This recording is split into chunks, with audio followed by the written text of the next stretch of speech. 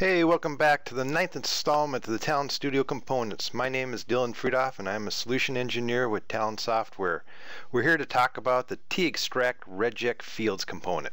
So to walk through our example with the regex component, we're going to use a tFixFlow input to just give us a simple string. That string is 3 email addresses delimited by being in brackets.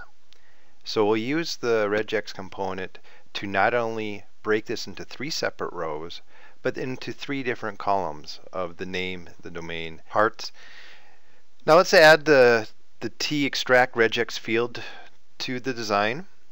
I'm going to run the 1 column, 1 row from our FixFlow input into the extractRegex. The number of fields coming out of the regex can be very different than the number coming in. So we have just 1 split field coming in. And for the first example, I'm going to have 1 column going out. We'll call it first column. We'll add some columns later, but we'll stick with that. Now the next important part is the regular expression. Regular expressions are broken into matches and groups. So we'll start out by doing a match. So by hitting the // we're able to escape the bracket. The left paren is saying we want to capture whatever is in here. The $question mark is just a wildcard matching. We'll finish the capture and then stop it with a square bracket. This will match every element surrounded by square brackets and return that as a row into our design. So I'm just going to flow that into a log row so that we can see what is the output of it. And now you can see that we actually get 1 row of data for everywhere that sequence matches. So to do our second example, we have to go back and change the regular expression.